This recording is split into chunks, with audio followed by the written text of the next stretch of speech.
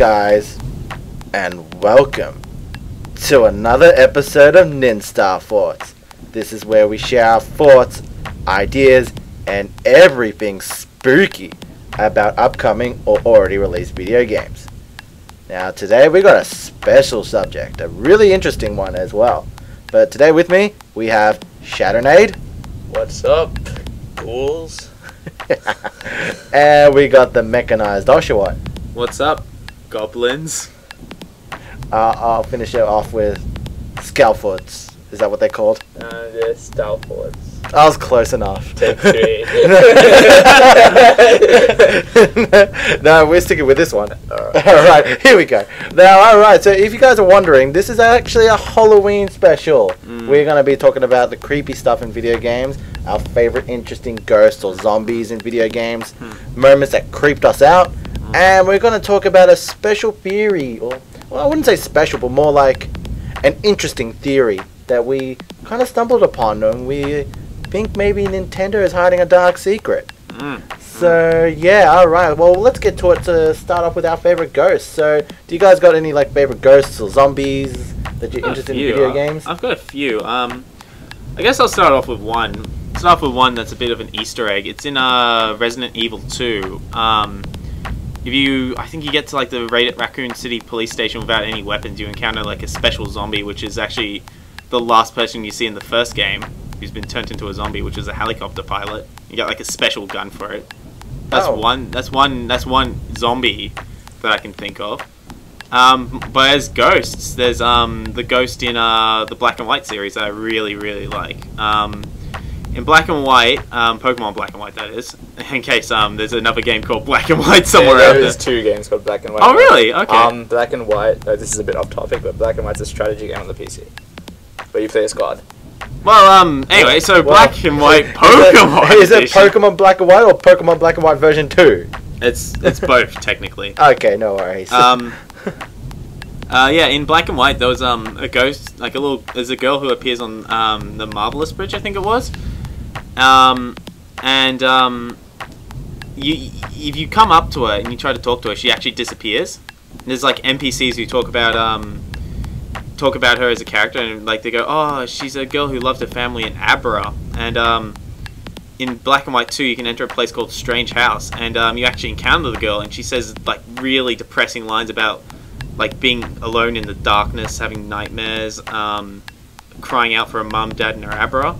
And then it turns out that she died from Darkrai, which was giving her nightmares, and she was trying to find the Lunar Wing to return it to the Pokemon so she would not be terrorized, but she died. Oh wow. Yeah. So yeah, I haven't actually played through Black and White all the way, so that's actually quite interesting. Yeah, kind of creepy. Oh yeah. Oh yeah. Like to think, you know, that's pretty dark for a Pokemon game. Yeah, Pokemon games since Red and Blue, or Red and Green for the Japanese ones, but had really dark things hidden in them. Yeah, well there you go. This is no exception. Well, wow. So yeah, Pokemon has been hiding secret stashes. However, though, it's all in Black and White. So I see what you did there. Alright. I made a pun! However, okay, so what about like what about your favorite ghosts and zombies, man? Well, would Phantom Ganon count? Oh yeah, totally. I would say so. Well, that's like the first one that comes to mind as a boss ghost type character. Yeah. Yeah, he was pretty cool how you traversed through paintings and you had to have use your arrows and stuff. He looked pretty cool as well, and I think he made several reappearances in other Zelda games other than Ocarina of Time. Yeah, he would have. Yeah, he did. There was Spirit Tracks was one of them? Yeah. No, I don't think he was in Spirit Tracks. You sure? I'm pretty sure. Pretty sure he wasn't But in Spirit there was Tracks. a few was. reincarnations of the Phantom. Oh, the Phantom Ganon. He was in Four Swords Adventure. Yeah. Yeah, definitely remember that. And well, a character that is a ghost, but Never mind that. Alright. a ghost alongside ones that don't really have much of a story would be recently in, okay, it's not a Nintendo game, but Grand Theft Auto 5. Oh yeah, we spent hours trying to find this one. Can you tell me about it, guys? I have no idea. Okay, yeah, well, at a certain time, I think it was like 11 PM exactly, on a little rocky cliff near a beach, this ghost will literally appear, and it's not just like a human transparent, it's like a scary looking demon thing, and you can look at it from afar, but it disappears when you get closer to it. Oh wow! But if you get close enough, you'll see was it the mayor? I don't know who it was. It was like Jock. I think it was the mayor. I think Jock is the mayor. Oh, there was like blood. Yeah, it was Jock, and Jock was written in blood. Yeah. Who would think John Tron's parrot was so murderous? Ah. The John Tron's parrot's name was Jacques. Jacques and Jock are two different things, bro. You quit? He quit. He quits. He's out of here. Looks like there's no escape. Couldn't figure it You out. can't get away from this Halloween special. No. Alright, well, while you make your way back down and sit down, I'll talk about some of my favorite ghosts. Now, this is a favorite ghost that we mentioned in our top 10 characters for Mario Kart. I think I know who it is. Oh, I love this ghost. What's Professor Gadd doing in the list? He's not dead. Oh, not yet, maybe. I don't know. He's old. He's an old man. God knows what could happen. But anyways, my favorite ghosts. Oh, I love the greenies from from Luigi's Mansion 2. From Luigi's Mansion 2, the greenies. They're so adorable and cute. Again, attacking you with like kitchen area weapons. Yeah. And they got like Kitchen funny area. characteristics too. Like they like joking around with Luigi. They like play with items that's scattered. And they got adorable cutscenes as well. And you know, I love the greenies. They're like fun, mischief little guys, and they're adorable. Oh, there's a lot of good ghosts in Luigi's Mansion 2. A lot of good ghosts. One such example would be the Sneaker. Oh, Sneaker is really cool. I like that one because he is freaky, that one. Oh yeah, you like doing his voice, don't you? No, that's the grabber from Oh. Luigi's Mansion 1. Ah, yeah. Ah. I actually haven't played either Luigi's Mansion. I've played a bit of Luigi's Mansion 1, and I've watched certain walkthroughs of Luigi's Mansion, but I have not played it. You should. It's a good game to pick up. Yeah. Alright, but yeah, that's one of my favorite ghosts. Another one is probably a little bit, a little like, you know, hidden away. Not many people remember him, but it's actually King Boom Boom from Sonic Adventure 2. Yeah. He's just like, again, he's another funny kind of ghost, but you find him with Knuckles, like, I don't get why he's even there in the first place. What the heck is he doing in Eggman's base? I always found it weird that it appeared in Eggman's base. It's like, Yeah. what, did Eggman never notice this before? Did it just sort of slip in? Exactly. What if King Boom Boom was actually Maria? Well, geez, she needs to get some facial reconstruction then. Totally. I mean, even the ghost, the Hex Maniac ghost in X and Y looks like a Hex Maniac, not a massive blob of ghostness. So there we go. I think I've got one more to add. Yeah, add it to the list, man. The ghost from the Pokemon Tower, from the original Pokemon games, which turned out to be Marowak, which was Cubon's mother. Ah, yes. And that was recently shown in the latest special Pokemon Origins, and they had a lot to it. And it was pretty cool how I remember as a kid I kept throwing Pokeballs and it just kept going through the ghost. I'm like, I want to capture this ghost. And I never could, even with the Silph Scope when it was revealed to be Marowak, because it was still a ghost. Yeah. So that was something that's like a part of Ghost from my childhood. So. Yeah. And while we're on the subject of Pokemon, there are a lot of creepy Pokedex entries. A new one from X and Y is, what was the pre-evolution of Trevenant?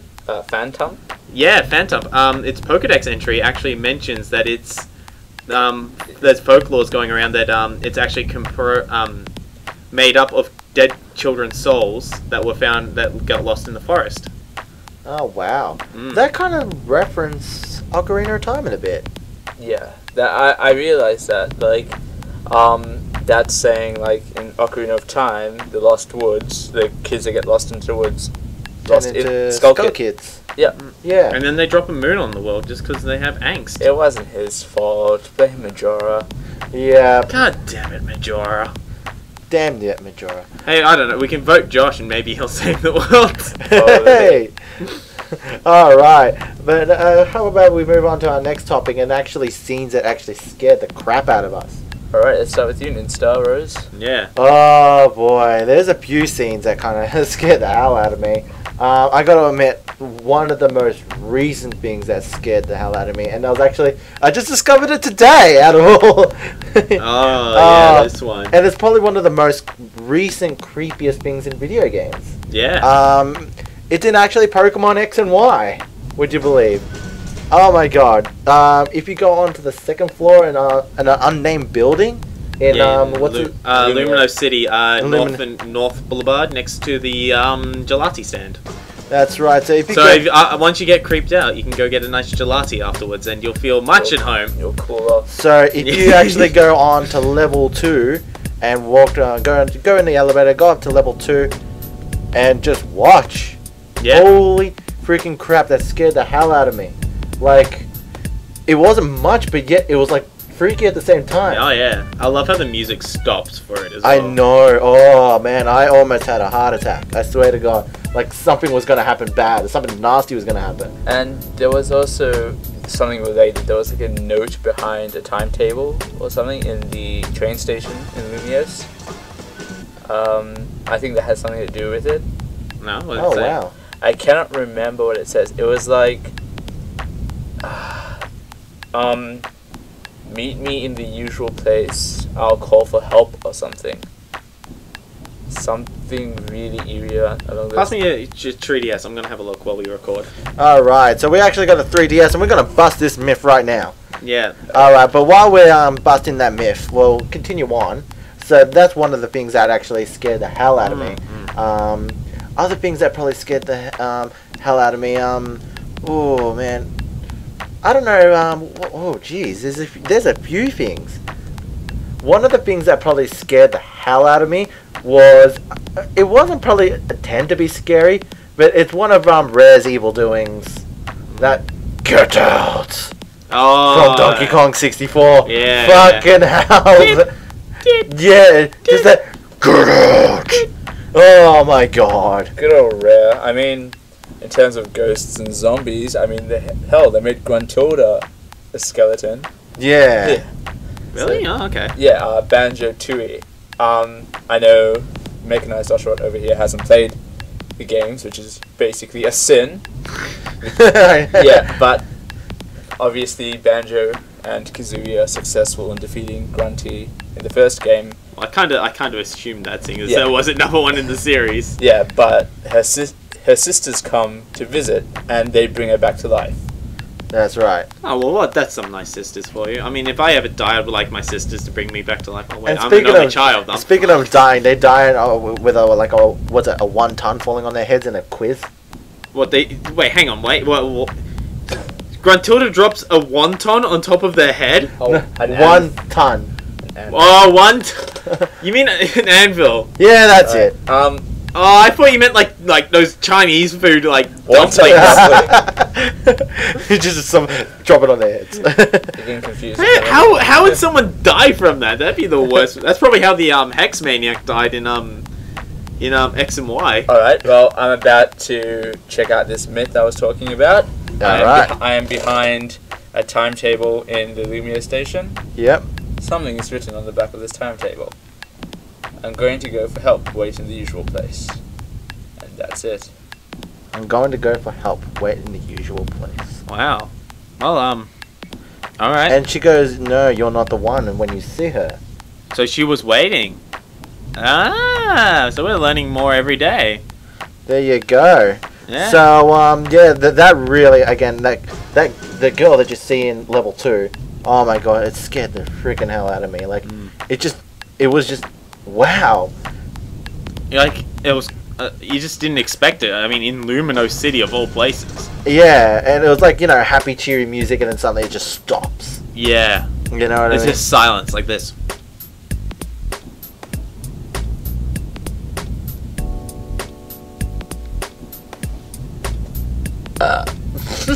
Alright, well... I was going to turn up the volume, then the Lumino City music fades back in. Alright, but however though, that's some of the scary stuff with me. What about you, man? Mechanized? One thing, I guess, let me see, one thing that got me was, actually in Conker's Bad Fur Day, when you die the first time, but then of course the actual Grim Reaper comes out and it's like, I love Greg. Greg is my favorite character. like at first he actually was getting to me, and then I go, oh wait, okay, all right, whatever. Yeah. But one recent one was actually in Luigi's Mansion 2. Alright, now we're actually back in the Pokemon Stadium. We're actually seeing this, the Pokemon X and Y. We're actually seeing this clip.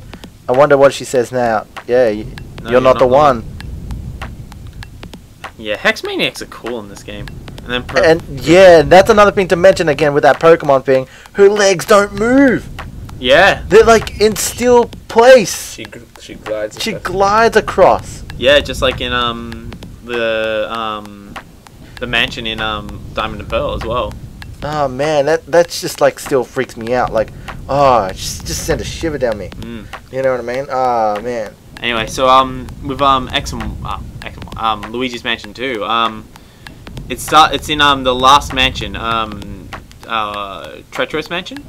Was it? Yeah. I think I know what you're talking about though. Yeah, there's actually two instances of this. And it's both in the same mansion. First one is when you actually enter the mansion and you open up the front doors and it's just pitch black. Even your torchlight doesn't shine it up and light it up.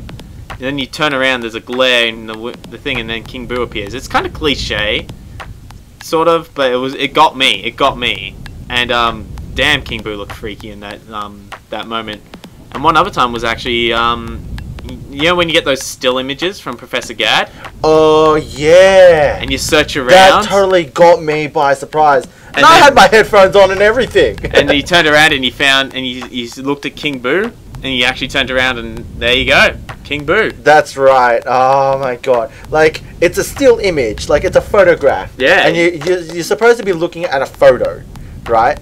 And then you're looking for photo proof evidence. You find King Boo in the photo.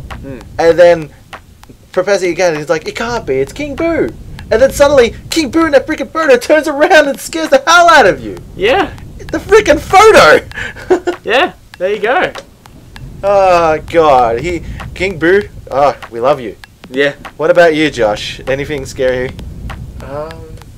For any game, I guess. Any game, man. Whew. There has been heaps of scary moments. One that I can think of at the top of my head is probably the infamous eel from Super Mario 64. Oh, yeah. I'm not talking about the DS one, but just how the 64 one, like on the original Nintendo 64, looked. Yeah. And it was crazy as hell. I mean, yeah. It was a bit aside from everything that you had to do, such as, except for that one star that you get in the ship, I think. That's right. There was another one where it's like just in the side, and you're a bit curious as to what it's doing there. Yeah. And you would eventually swim there, and it just lunges out at you, and it's just crazy. And I'm just like, whoa. Yeah. Well, on the subject of Super Mario 64, what about that piano? Oh, wow. Oh, yeah. Dong, dong, dong. I gotta admit, that kind of scared me a bit at first as well. Yeah, I didn't see that coming. Yeah, oh my god. But you know what? Back in the classic days is when most of the scary stuff really happened. Yeah. And you tend to, well, nowadays you tend to overlook it. Yeah. But, oh man, there's so many other scary stuff. I'll throw in one more thing too, and this still kind of scares me to this very day, is the frickin' Under the Well from Ocarina of Time. I hate it with a passion. Yes. It's just scaring me. I just, whenever I play Ocarina of Time, I never 100%ed Ocarina of Time because I cannot do that well. Everything about that Under the Well scares the hell out of me, right? I just go in there, get the lens of truth, and get out as fast as possible, with the volume down. That's how much of a chicken I am. That's how much of a wow. chicken you are. With the volume down, playing like live and learn, hanging on the edge of tomorrow. I'd love to see him in a haunted house just singing that out loud. I would, honestly. If I get scared of something or I get paranoid, I try to get my mind off it immediately. And nothing gets your mind off it like and Sonic. I'm like live and learn, hanging on the edge of tomorrow. So, yeah, and there's probably one. Speaking of Sonic, there's something that you probably really hate in a specific game, don't you, Josh? Oh dear, I know where this is going. Oh no, wait, I don't. What? We gotta bring it up. We have to. It's only fair. Well, okay. If you drop one Sonic game name, I guess this will fill in the blanks for a lot of you. Sonic R. Yeah, Sonic R. Apparently there's something really scary about it. Like, it's just a creepypasta, really, isn't it? Yeah, but then it depends on how you are. Like, if you're a fan of the game or the series, that creepypasta has a different effect on you. So we'll use this one as an example, although I could talk about another one in a bit. But the Tails doll.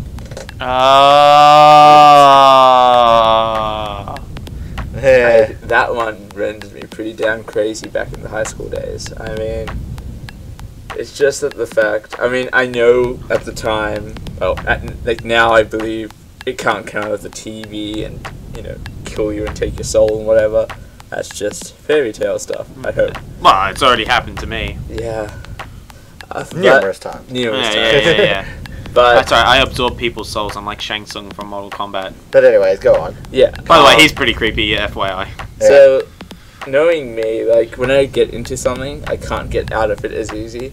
And so I was reading into it, and I just read the whole thing and like just various stories, and it just got to me. And even the Tails doll itself as a character is pretty creepy. I mean, it's like Eggman's creation of Tails that isn't like.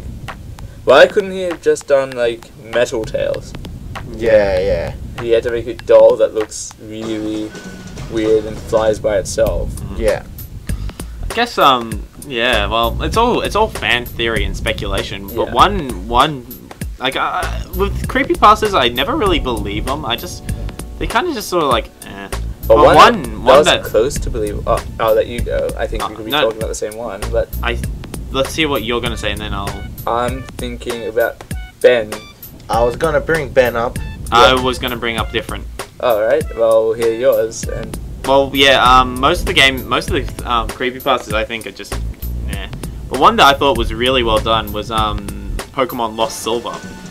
Oh yeah, how they made a game for it. Yeah, I thought the game was actually really well done, but the creepypasta, well, it wasn't one of the worst creepypastas where it's like a hand came out of the TV and clawed my face and ripped my family in half, sort of stuff like that unbelievable kind of crap. But like I was just genuinely creepy, and I was like, oh, okay, that's actually a good creepypasta instead of those just sort of like, oh god, why are you even typing them? Yeah, some of them are just cancerous, I'll have to say. But what about Ben? Ben, they Deducible, who I've actually spoken to once, like not personally, but I've like seen some stuff about him and like chatted like on a forum.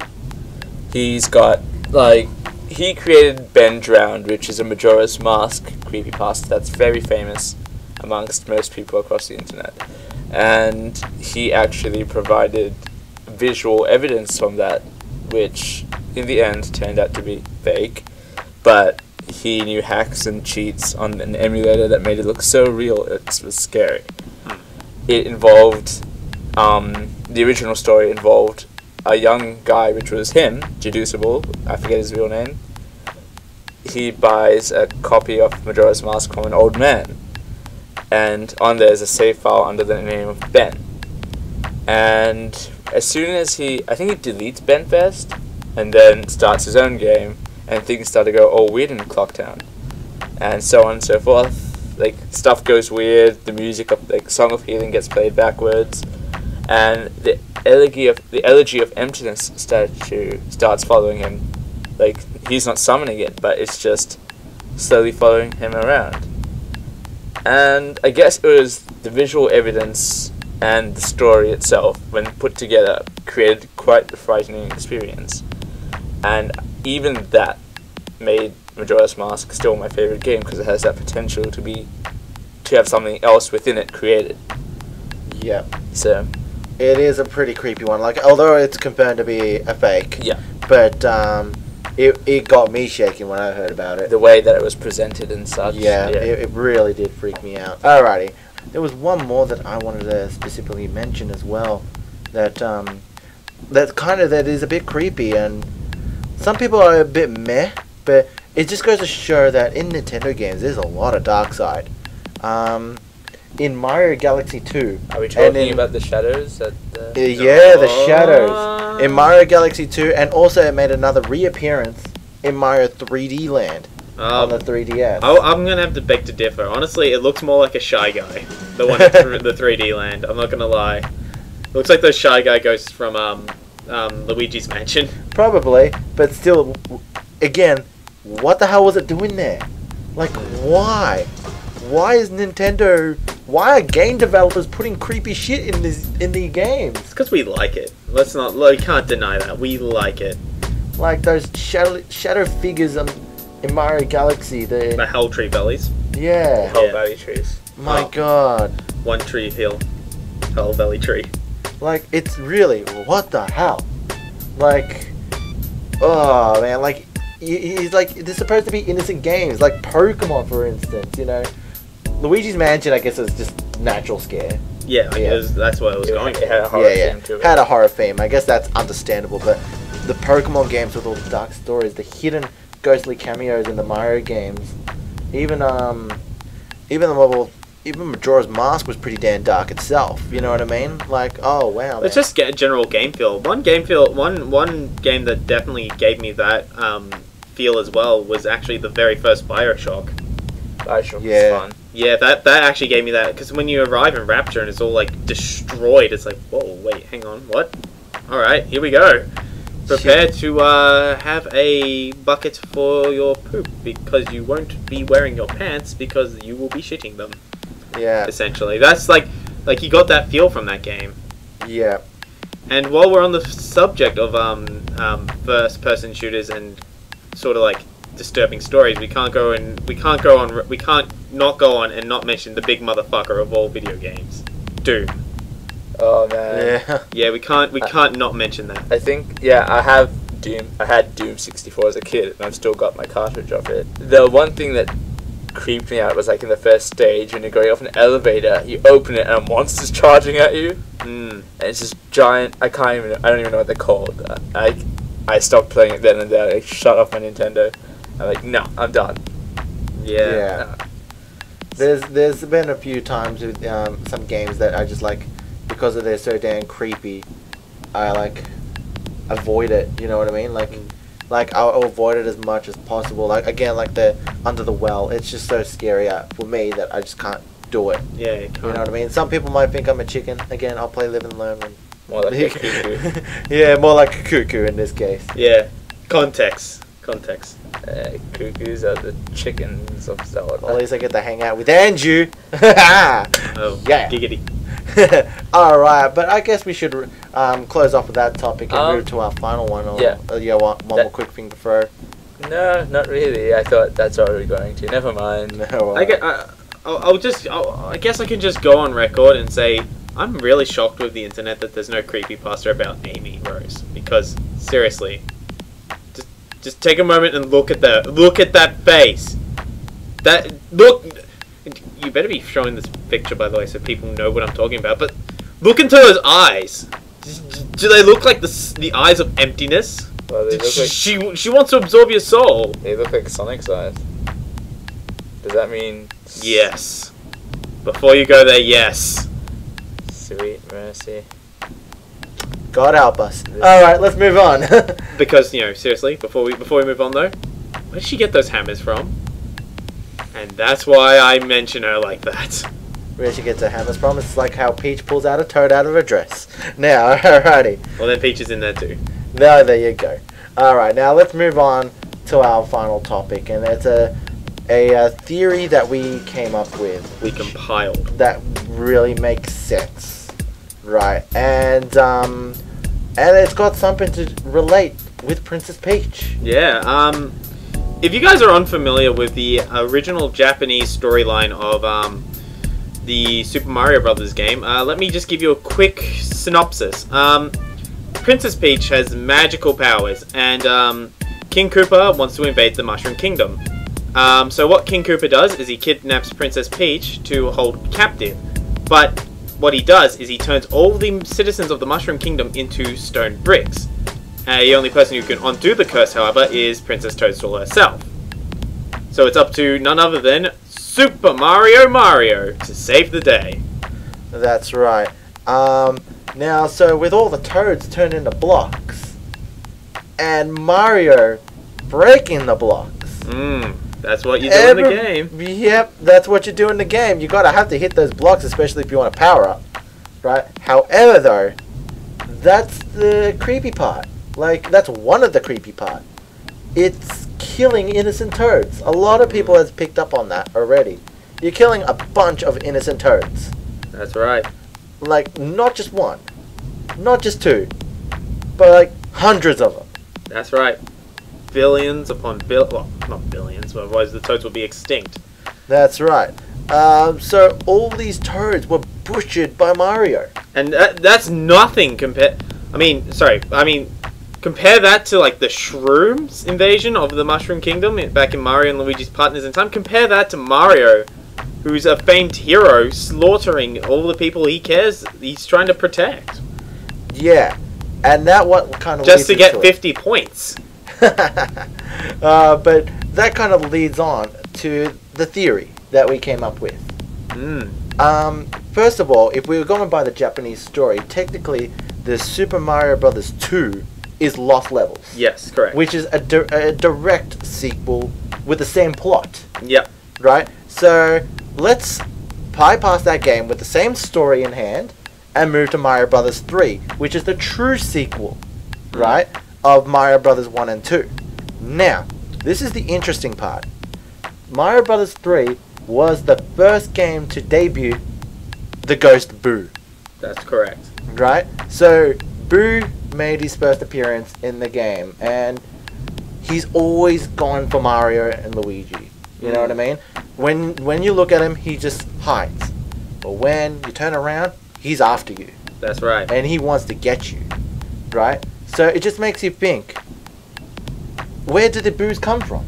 You know what I mean? Like, they're ghosts, you know, wandering spirits, lost spirits. You know what I mean? So, we came with the theory that all those innocent toads that Mario and Luigi killed, well, mainly Mario, were all the Boos now attacking them. Well, all the toads that were once bricks. And this theory, I actually have a bit of evidence that supports it. In Super Mario World, there are some Boos that you look at that actually turn into blocks. That's right. So, how's that for evidence? That's right. Yep, so there you go. You know what I mean? Like, that's our theory. But now you guys are probably wondering, and this is probably something I haven't told you, why the Boos are always after Luigi in Luigi's Mansion? Do you know the reason why? May as well throw it out there. No. Well, I tell you what. The reason being is because they're just doing it for fun. They already got their original prey. Yeah. Mario was captured both times. Yeah, sure, the game features Luigi, but the real target the Boos went for first was Mario. So there you go. Yeah. That another supports the theory. So, and you guys are probably wondering where the King Boos came from? Well, they're probably... That probably was the ninth level of Super Mario Brothers 3's King. Yeah, either that, or well, since this theory is starting from Mario Brothers 3, it's probably just, you know, King Toads, or the elderly, or the big toads. Yeah. But there you go. So that is our theory. All the Boos that you see in every Mario game today is actually the innocent toads that you killed back in the original Mario Brothers and Mario Brothers Lost Levels. Indeed. And they want their payback. That's the reason why they're always going for Mario. Or they could simply just be seamen from a Nintendo Sex Ed video. Yes, that too. So what is your thoughts about that, Shadownade? Well, I guess I would agree with you guys there. It sounds very believable as a theory. It's just that I had my own suspicion that what if one player, which MechanisedOshawott made a point before this video. What if like one player could go through the whole Mario game without hitting any blocks? That would basically, negate the theory. But 9 times out of 10, the people playing it are just I'd say newbies like me. I'd say 9.5 times out of 10. It's a gamer's instinct to hit the blocks in front of you. I mean, I could try and avoid them, but I know there'd be like a force of habit that would make me press A. That's right. So like, yeah, sure, like, but again, this is just going by competitive, speed running gameplay, honestly. Yeah. If you're trying to not hit a block, but in the end, right, even if you're speed running, you got to have to hit invisible blocks. Indeed. And again, invisible blocks. Blocks are blocks. That's right. So that again supports our theory. So, and that probably explains why mushrooms come out of the blocks. Yeah. And flowers as well, for that matter, because what do you do when you put it on a gravestone? Wow! Holy crap! Wow! Jesus! I honestly just pulled that out of my ass. But that is actually makes sense. So there you go. Honestly, like, the pieces fall together. All of them do. Even the freaking flowers. I was wondering how that could work. Yeah. Well, there you problem go. solved. They're flowers left at a tomb. Yeah. Oh, wow. So, I guess that kind of wraps up our theory. Indeed. So, yeah, well, I hope you enjoyed this special Halloween episode of Nin Thoughts. So, do you want to quickly say one final thing, guys? Shadownade, do you have anything? To all you Americans out there, have a happy Halloween. And to all the people in this room, I'm about to unleash something really scary. Oh, yeah? This is Nin Rose signing out. This is MechanisedOshawott's Bowels signing in. This is Shadownade getting the hell out of here.